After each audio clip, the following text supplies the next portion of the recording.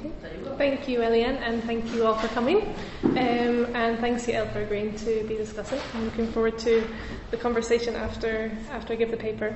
Eliane sketched what my research is about, but just to expand on that a little bit. So my PhD research was with different kinds of activist groups, some of which I suppose some people wouldn't even really define as activists or radical activists. So the human rights NGO I worked with, for example, the municipal party, are slightly different forms of the more direct action, civil disobedience kinds of groups that I'm going to talk about today. So I'm going to focus on that, but the argument I'm making specifically with the notion of complicity is something I'm developing in relation to the wider field of my research. So I'm really happy to hear your comments afterwards. So, early on a Saturday morning, in Jerusalem's well-to-do Mishkanot Shenanim area, the streets are quiet. Jewish Israeli activists from the group Ta'ayush regularly meet here to set off for their weekly activities in the South Hebron Hills area of the occupied West Bank, often accompanied by some international visitors.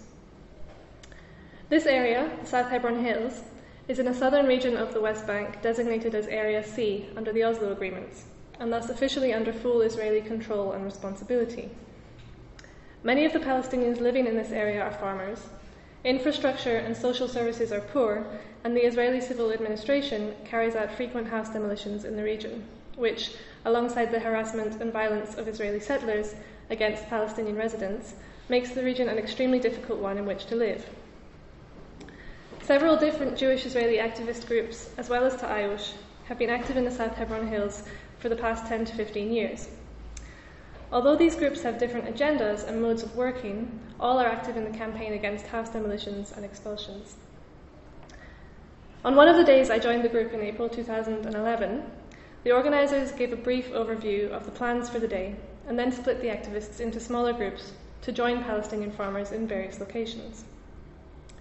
I was sent with 3 Israelis and an American to travel in a private car, rather than the minivan in which most of the activists travelled, thus allowing us to skip the stop and check by the army patrol that awaited the group, as it did every week, en route to its destination.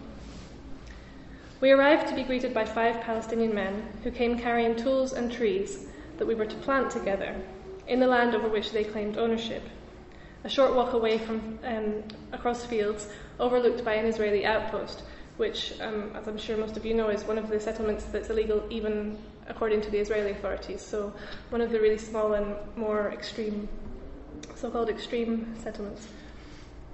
Ilan, the most experienced of the activists and designated our group's contact person by the organisers, explained that the settlers living there in the outpost often came to disrupt the farmers whenever they tried to work their land, and that we were there in the hope that our presence would let them get some more work done before disruption, and to witness and record any interaction with the settlers, army, or police officers.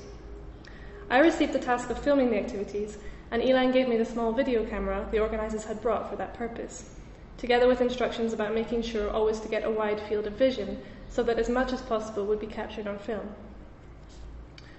There were 2 soldiers already standing a short distance away from the field when we arrived. It was not the first time Ta'ayush activists had been there, although it was not clear how they knew that we would come on that day, or whether there was a constant army presence in that spot. We were able to work undisturbed for around 1 hour in any case. After that time, one of the settlers, an older man, came down the hill from the outpost and started to shout at us. He screamed in Arabic at the Palestinians and in Hebrew towards us, shouting at Ilan in particular, who he seemed already to know, that he was a traitor, and accusing him of being a Hamas supporter. The 2 soldiers stood by for a while, but called their superior, who arrived after a few minutes. He started to ask the Palestinian farmers questions, checking the title deeds they had brought with them to ascertain whether the land did indeed belong to them, and asking about why we were there with them.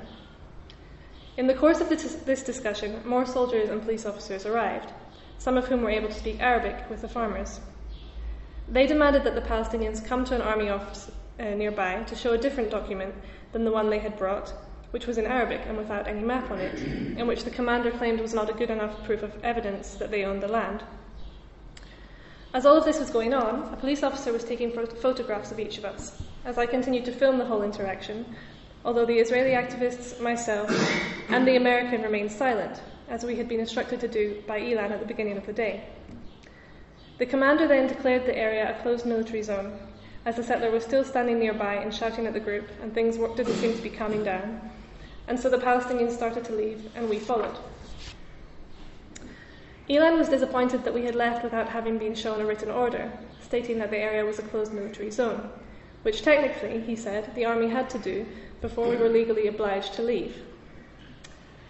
Much of the aim of these Ta'ayush actions is to record occasions on which these orders have been shown, in order to prove continued Palestinian presence on the land, and that goes back to an old Ottoman law actually about dead land and the idea that if an area of land is continually farmed, then that's a kind of proof of ownership, whereas if they can say that the Palestinians haven't been there, they can reclaim the land for the state. So Elan asked the Palestinians why they left without waiting to see the document, the closed military zone document, and they said that they did not realize that the army had to show a written order. Elan explained to them that next time they can wait until they see such an order before they leave. One of the other Israeli activists, Efrat, then asked Elan why we had left without it. Elan replied, "I'm not going to tell the Palestinians what to do," and explained that in any case, as we had filmed the interactions, they could still be used by Ta'ayush in advocacy or legal discussions about the settler and military harassment of Palestinian farmers. Thus, Elan said that he still considered the action a partially successful one. While this activism depended on much behind-the-scenes work from activists' homes, in telephone calls, organising transport, publicising their actions to other Israelis, and working in Israeli NGOs, activists' physical presence in the South Hebron Hills with Palestinians was its political and symbolic core. The focus of my paper now is therefore how groups such as Ta'ayush inhabit spaces such as the South Hebron Hills through their actions in order to perform an anti-colonial politics, and the contradictions that characterize such an engagement. In analysing these practices, I engage with the political and analytical approach towards Jewish-Israeli activism and the politics of Israel-Palestine more generally that proposes decolonisation as a way in which Palestinian life and resistance can be both supported in activism and reflected in scholarship. How can decolonisation be practiced by members of the dominant society, I wish to ask, and what does it mean to do this through physical presence on the land of and at the side of Palestinian residents struggling for existence in a colonial space?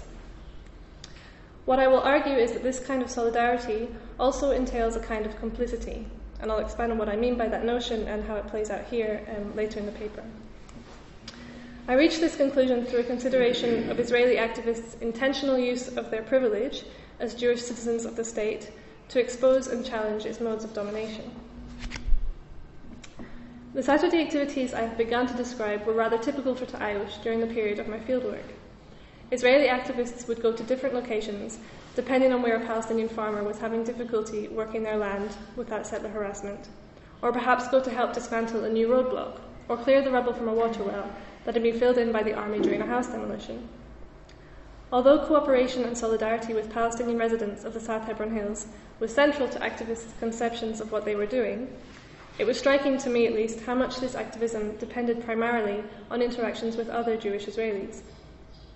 In the physical space in which Israeli control was further entrenching itself apace, in other words, leftist Israeli activists met with other Israelis in order to perform an alternative and anti-colonial politics.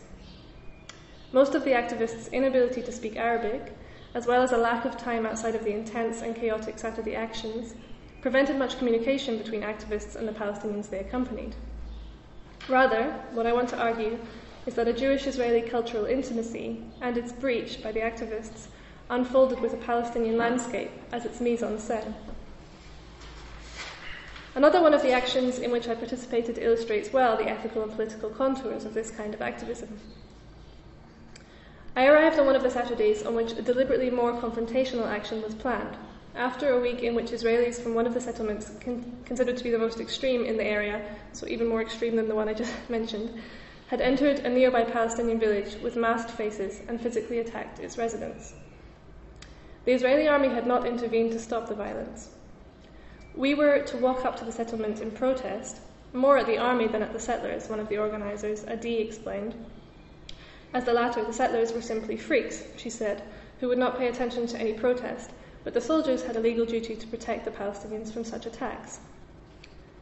They did not expect that we would actually reach the settlement, but rather that the army would intercept us, and that those who chose to do so would get arrested in the process. Adi made it clear to everyone that it was a decision to be arrested, which nobody was to feel under pressure to make, and in particular internationals or Israelis who already had open police files, or other reasons not to make themselves known to the authorities, could stand further back and avoid being detained. We thus split into smaller groups according to who wanted to be arrested or not, and according to walking ability, as we would have to hike across fields and hills in order to reach the back of the settlement without being seen in advance by the army. I joined one of those groups of mainly internationals and a few Israelis, including a woman I'll call Ravid, who wanted to avoid arrest as she worked for a major Israeli company. As we were walking towards the settlement, she explained to me that she was worried about getting fired from her job if she were to be arrested, for any reason, but especially for taking part in this kind of political action. Just a few weeks before, she told me, she had met a work acquaintance during one of Tayosh's actions, as he had been one of the soldiers who had intervened in their activities, and he was doing his reserve service at the time. Ravid told me that it had been a shock to encounter each other in this way, and that they had not said much to each other at the time. Later, at work, when they had talked at length about it, he had asked her what she was doing there, and she had explained a bit about Ta'ayush to him, and about her experiences in the South Hebron Hills. She said she felt something had switched in him during the conversation, that he was going through something, a kind of process of re-education that activists often talked about as the genesis of their becoming more involved in these actions. Not just through being posted in this area of the West Bank for his army service, Ravid explained, but because they had had this conversation, he had started to see Ta'ayush activists from a different perspective, and not just as an irritation, as they commonly seem to be perceived by soldiers and police. Still, Ravid was nervous about having had this encounter and the possibility of her activism becoming visible to others in her workplace, so she decided to take a less prominent role that week and join the group, choosing not to get arrested. As we approached the settlement, we could already see a line of soldiers standing to prevent us from entering it. We began to split up into our chosen groups, and those who were prepared to get arrested approached the soldiers and tried to pass them, while the rest of us hung back. Within a few minutes, some arrests had been made while others were still filming the scenario and making statements on a megaphone about why we had come and that this was a non-violent action in protest at the settlers' violence against Palestinians. The situation turned out to be a bit less under the activists' control than the organisers had anticipated, though, and some who had not intended to get arrested were unable to avoid it. As my group started to move further back from the soldiers, an Israeli woman activist got hold of the megaphone and announced over it, in Hebrew, "Don't say you're just following orders," directed towards the soldiers. "You know who just followed orders. Be ashamed. I have grandchildren your age." Ravid then took over the megaphone and continued, "When you hear about Israeli democracy, you should reflect on that. Democracy includes something called equality, and here it seems like there's one law for the settlers, one law for Palestinians, and one law for leftists." She then began to sing the song "Hero of the Defense Army" by the Israeli punk band Pollyanna Frank, which maybe some of you know, which mocks the macho young soldier whose sexual conquests merge into the state's military ones. By this point, some settlers had arrived at the scene, and the risk of arrest was accompanied by that of physical violence by the settlers against the activists. And so all those who had not yet been detained started to leave and walk back towards the Palestinian village, after some negotiation with the army commander present about what path we would be allowed to take. So I want to pause here to consider what is being enacted in these encounters in the South Hebron Hills. Although the name Ta'ayush literally means living together in Arabic, and activists would often explain this meaning as they talked about the group and its cooperative modes of action, what was striking to me about this Saturday action, and others I participated in, was the lack of emphasis on Palestinians' experiences, or even on Palestinian-Israeli cooperation. Rather, this activism's orientation towards and against other Jewish Israelis, settlers and state authorities, performed a political breach of cultural intimacy, as a way both to expose and to disturb how Jewish Israeli citizenship is tied up in uncomfortable ways with state violence. Both the physical movements of the activists and the ways in which they drew on culturally resonant symbolic tropes in their verbal interactions can be read here as an intimate form of communication with those deemed to be like us by the activists, other Jewish Israeli citizens. This emphasis on common Israeli citizenship and highlighting of the ways in which it privileges Jewish subjects specifically is what was enacted by the activists' approach to the soldiers, blocking the entrance to the settlement. Unlike Palestinians, who of course would be much more likely to be shot were they to approach the soldiers in this manner, the physical approach of a Jewish Israeli body towards the state apparatus is an invitation for that body to be restrained and disciplined, but with the knowledge that it will be unlikely to suffer the kind of grievous physical harm faced by other kinds of subjects. The action sets in motion a chain of legal procedures that would result, in all likelihood, in the activist's release by a judge after up to 24 hours in a police cell, with the possibility of a criminal charge to be tried and punished at a later date. In thus eliciting and exposing state power, the Ta'ayush activists also reveal its uneven terrain, that they, as Jewish citizens, are differently subject to its workings than the Palestinians in the South Hebron Hills, as in other areas in Palestine, Israel.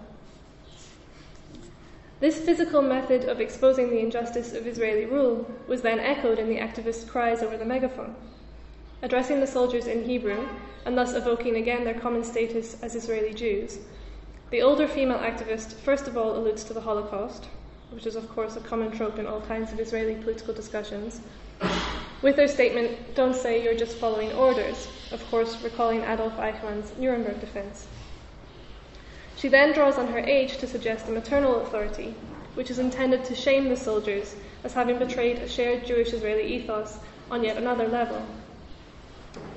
With Ravid's subsequent return to the discourse of citizenship and democracy, she links this breach of morality to a concern with inequality and injustice, finally turning to expose and mock the soldiers' own bodily incorporation into the state regime with the Pollyanna Frank song.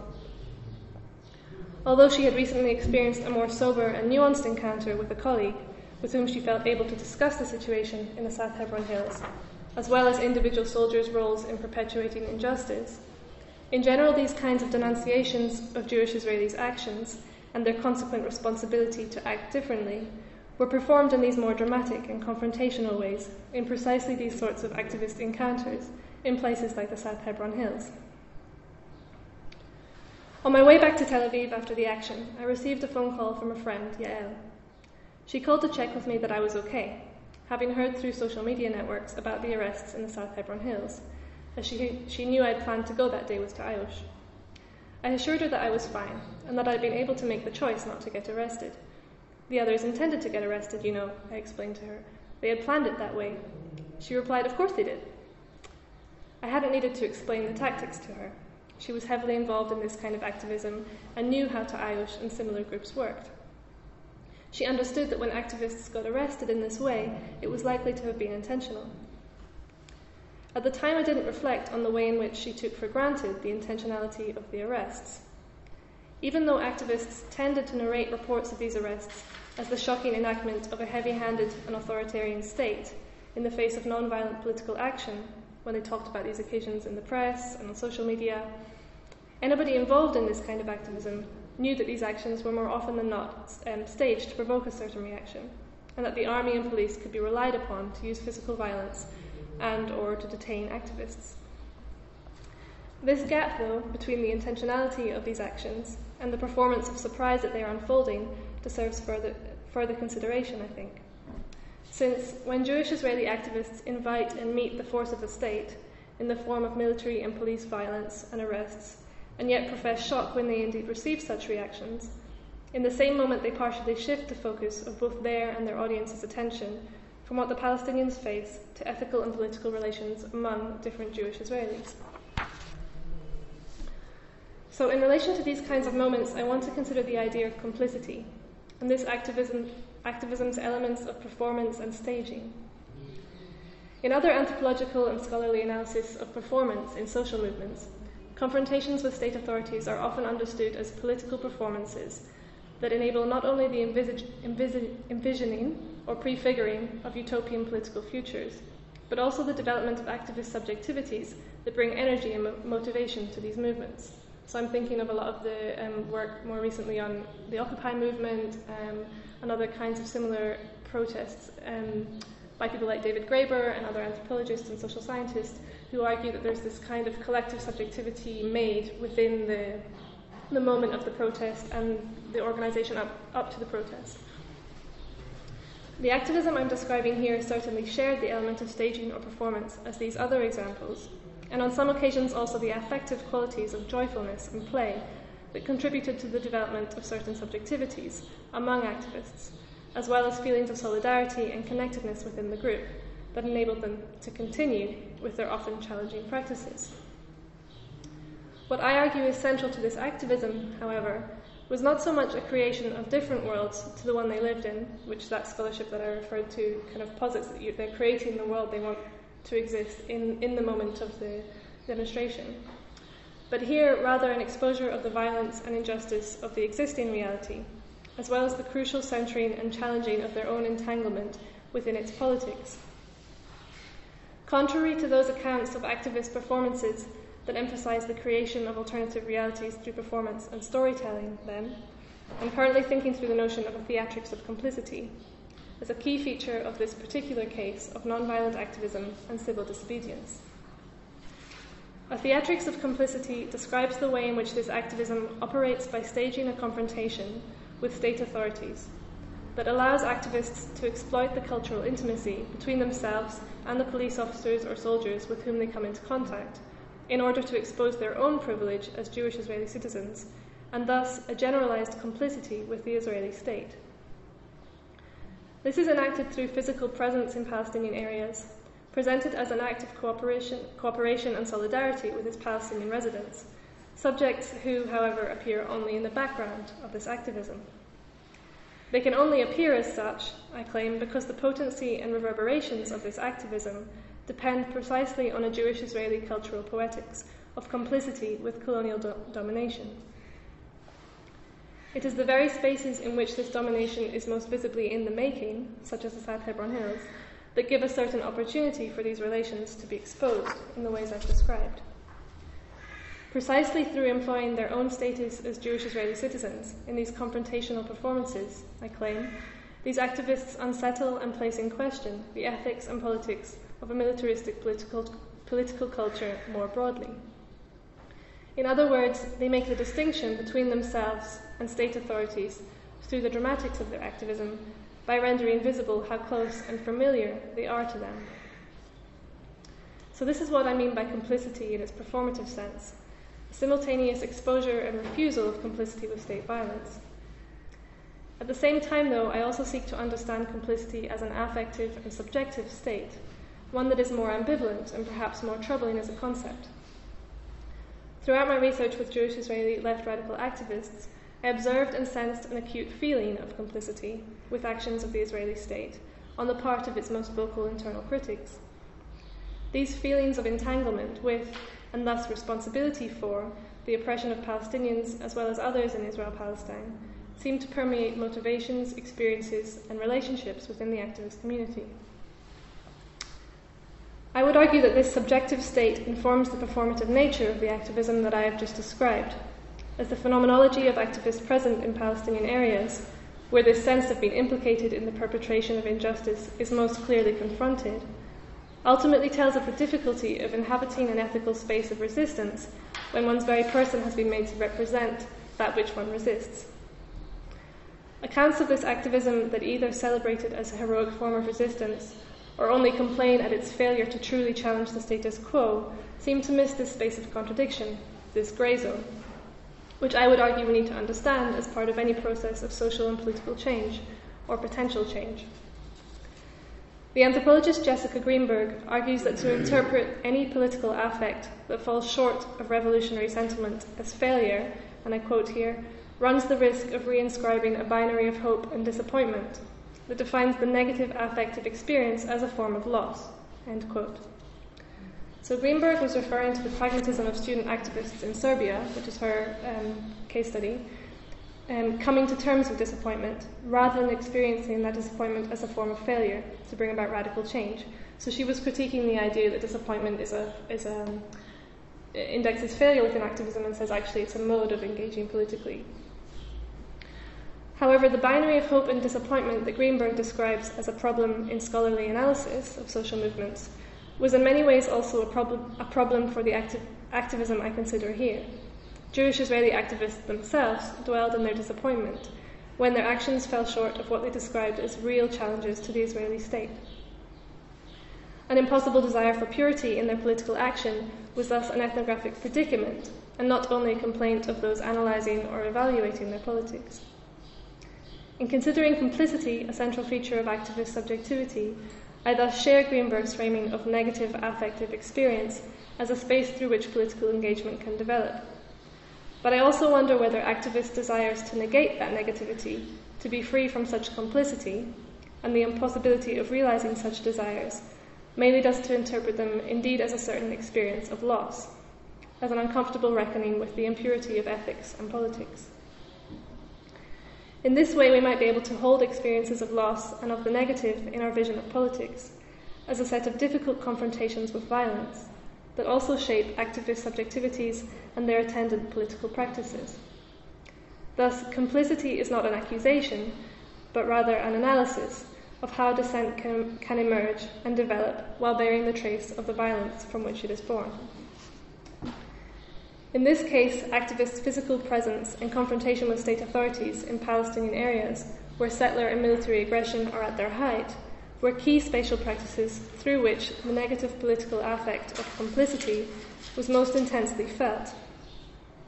For if land and territory have become central to Zionism and Israeli nationalism, both in practice and symbolically, this activism similarly operates with the physical and symbolic qualities of space at its core.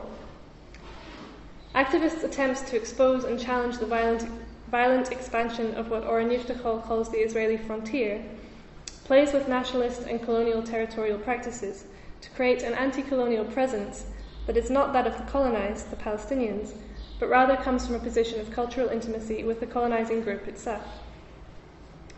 These activists use familiarity and likeness to unsettle a presumed united national project through alternative spatial practices, as I've described in this talk. Activists' reliance both on dominant preoccupations with land and territory and on cultural intimacy in its breach may be interpreted by some as an evasion of supporting Palestinian modes of resistance in favour of engaging in Jewish-Israeli cultural poetics, and thus not achieving decolonization. I would like to suggest, however, that the entanglement of these activist practices and narratives with dominant Israeli ones is precisely what gives it its anti-colonial character. So this is an interpretation which attempts to recognize the coexistence of colonial, post-colonial, and anti-colonial subjectivities and practices in contemporary Palestine and Israel, as well as the grey zones that permeate any colonial situation. The line between being or not being in or part of a colonial situation is very often more blurred than any clear colonial, post-colonial, decolonial distinction can apprehend. So I'm attempting to address here what I think is a problem with certain uses of the decolonization framework and the way they posit the possibility of clearly and cleanly disengaging from complicity with colonial domination. Rather than suggesting that activism and scholarship can only be either colonizing or decolonizing, guilty of furthering colonial power or celebrated for challenging it, the activism described here calls for a less purist and perhaps also less gratifying analysis. As Mark Sanders argues, and he's writing in relation to the figure of the intellectual in apartheid South Africa, advocacy on behalf of racialized and colonized others under a political system imposing such separations can be considered what he calls a kind of responsibility in complicity. In his analysis, complicity takes on two meanings, and the distinction between the two meanings of complicity is crucial for his and also for my analysis. So the first meaning of complicity is a broader existential one that harks back to the ethics of Emmanuel Levinas in its sketching of a generalized condition of relatedness among human beings that makes possible the notion of responsibility. So the idea is that we're all basically bound up in one social system, and so therefore we're always impacting and affecting each other. And so there's a complicity in what happens to others just through that very being within a social situation. So that's the first definition. The second definition of complicity is narrower and connotes particular acts or failures to act within historically specific situations that result in complicity with injustice, as in the more common understanding when we use the word complicity. So, for example, Israeli institutions are complicit with the occupation, that kind of use of the term. So it's only by rejecting the possibility of separation and the premise of apartheid, and thus recognizing the more generalized notion of complicity, saying there's no way we can be separate, there's no way that we can hold Palestinians and Israelis as separate nations, peoples, histories. Sadras argues that one can also begin to struggle against practices of domination by way of negotiating one's own particular acts of complicity, so the second kind of complicity. So they both go together. Being able to negotiate the particular historically specific acts of complicity require a recognition of the more generalized form of complicity. And it's this confrontation with specific forms of complicity through a recognition of the more generalized kind that also characterizes the activism I'm describing. And I think this complicates a reading of this activism as simply a heroic resistance, purified of its implication in the forms of power and violence it aims to subvert.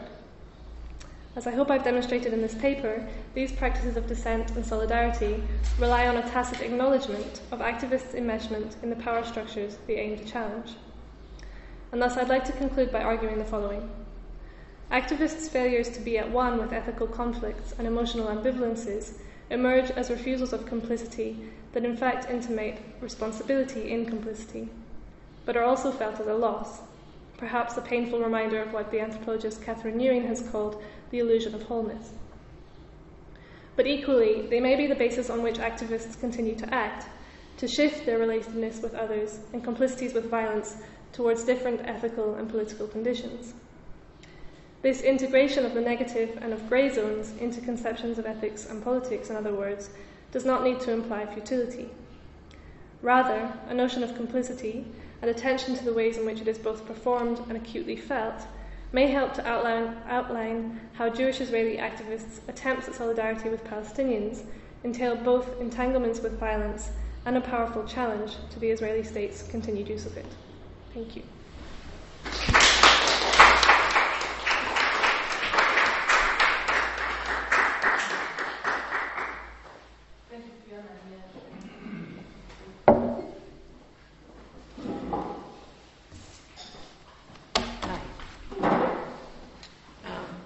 Thanks for the paper. I wound up doing that thing that one does when you're first an activist and then an academic, and I couldn't separate between what I thought about the paper until the very last few pages, and then I could get all, I could argue with the terms and all kinds of stuff. First of all, I think that you're really right, and that you're really onto something about that uncomfortability of kind of being on site and seeing how Palestinian land people are the backdrop of whatever unfolds, and it almost doesn't matter what's going on. I mean, literally, this is what, as soon as there's Jewish Israelis around, so what's going to happen is going to be a competition between Jewish Israelis. And that's part, and I think that that's something that more people are coming to realize, is that you can't enact change if you're reenacting those power structures. And you can't get out of it as long as the issue is about being the people of light and being the people of darkness. And what I mean by that, and I use that term specifically, in Hebrew it's bnei or and bnei choshech, so the people of the light and people of darkness. So it's the battle between those that have seen the light and those that are still in the darkness, in the sense that it's used by everyone. So leftist activists will use it against people serving in the military. Soldiers would use it against leftist activists. They will use it against settlers. So this is the way, this binary between those that have seen the light and those that are still in the darkness is very present. And as long as that exists, there is not even room to ask the question about what do Palestinians want to do with this? And what I found fascinating was that description, deeply. I enjoyed the deeply feminist description of this middle-aged white guy telling everybody around to either be quiet and then explaining why he wouldn't be the one to tell Palestinians what to do. And what happened was I couldn't breathe like I couldn't. So many people that join these activities can't breathe half the time because of this situation in which you're stuck in a military situation all over again, with a bunch of men telling you what to do. And it's an incredible feeling. And I think that the other side of it, so I get the responsibility and complicity, I buy it. I do think that there's also a politics of self-blame. So the responsibility is also a self-blame. I'm not doing enough. I should be doing more. The ones that, and this is something that activists just have no matter what it's just a feature of a certain kind of activism. But, and I think particularly direct action activism is always the sense like, I could have done this. I could have made a bigger spectacle. I could have done this more. Here's an opportunity that was missed or whatever. And within that guilt, though, it is precisely that guilt that becomes self-centered. So it's the guilt that makes the responsibility be, instead of it being a responsibility about shifting political power, into what am I doing? And there is the sense of the cathartic sense of, you get arrested and then you're tired and all that stuff, but you've done your part for that moment, and then there's this easing up of that guilt. And I think that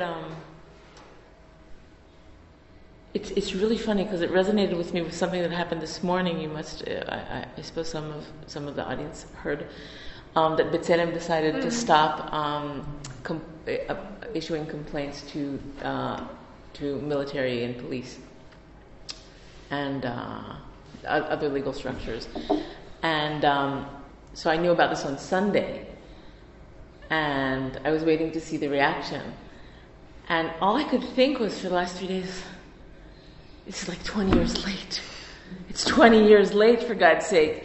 But I did have the sense that there was this moment where there's a part that's giving up about that part, that we are the people of the light fighting against the darkness in whatever way we can, and saying, this isn't working.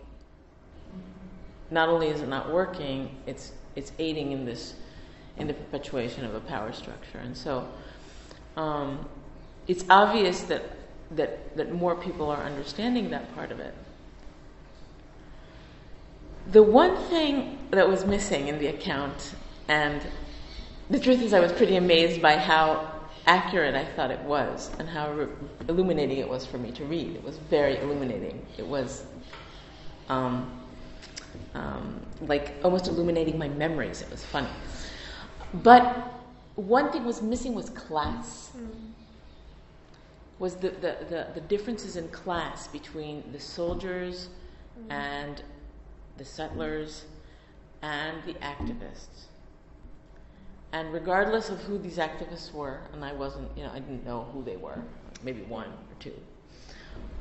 But what you know is that the activists come from a very privileged community that not only does enjoy the privilege of Jewish Israeliness, it enjoys certain cultural assets that usually, especially if it's border police, that's for sure they don't enjoy the same as, and then it depends who it is in the military. That's why I found what was very interesting was the way one of the activists could have the conversation with the guy in the reserve duty, and that had to do with the fact that they were from a shared class. So it's class that actually mediates that possibility to talk. And so I think one of the major parts of this is that if Palestinians are the backdrop of it, there's also the issue of your access to choosing your type of complicity. And that's something that that is a matter of privilege as well. Yeah.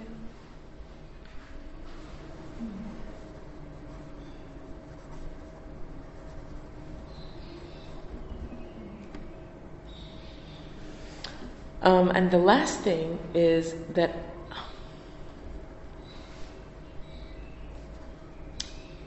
I think that one of the most illuminating things for me was thinking about the idea of the shared utopia, and how, yes, there's a moment where that shared utopia needs to come forth. It needs to be part of the political imagination. Activists need to see that they're pushing the limits of a political imagination, that they're opening up a path for alternative. And it's true that these actions don't do that in any way. Because if there's that landscape in which the action is trying to feed into a twisted legal system in which people are trying to help farmers be on the land for X amount of time. And the truth is that that whole invention of the Ottoman Mawat and all that invention, and it's literally a legal invention that you could appropriate land because of this thing, is completely twisted, and it's just a method used by the action. So the point is, if the action is to uphold that and to allow it to continue, then I'm not so sure that that it just needs to look like that at all, and that it is about solidarity. Mm. And maybe a better way to think of it is, okay, let's, what's important is sumud, letting people stay on their land as much as possible, as long as possible, and doing that, and whatever that means, doing that. But then it's not about the mawat, it's not about showing how violent the Israeli state is and then putting it on YouTube. But then it's about, okay, what helps sumud? And getting people papers. It's it's economic issues. It's being able to stay with your family. It's a whole range of other things that is not necessarily about running around on certain lands and trying to plant trees in them. Mm-hmm. But it's. And on a broader perspective, I think the responsibility and complicity really works. I think the spectacle part I would work on more, because what's really important is the fact that Palestinians are just a backdrop, and that needs to be discussed much, much more, because that's the colonial. Yeah. That's the colonial. It's like you have people; they are participating, they're there, they are talking, they're physically there, and they're not. They're absentee presentees or whatever it is in the deepest sense, and so I think that's where it lies, and that's where I think the contribution can be very, very significant. Thank you.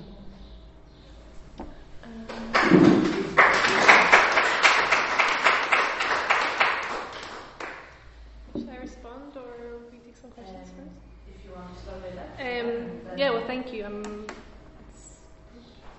Brilliant. I guess I'll just respond to the issue of class, because I think it's something that it's very difficult in kind of shorter papers to bring out. Also, I guess because what I'm describing is this part of the performance is the performance as if there's just like you said, the good guys and the bad guys. There's just Israelis and Palestinians, and this is also kind of a lot of the, especially as a lot of this work I think is kind of internationally oriented, like it's being performed for an external audience often, then the kinds of distinctions that you or others on the ground will feel, like class, race,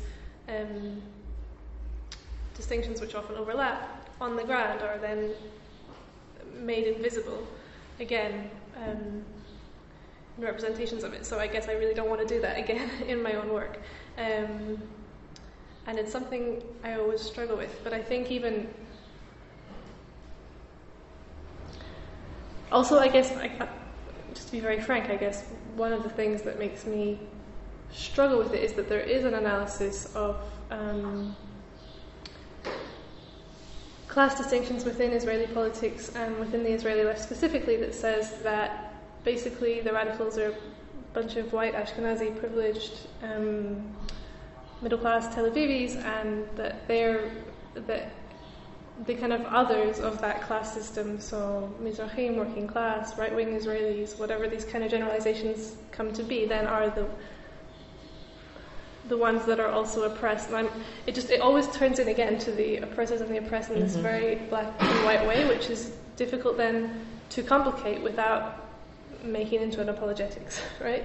So how you can still bring out complicity or different kinds of complicity on the part of all the different actors without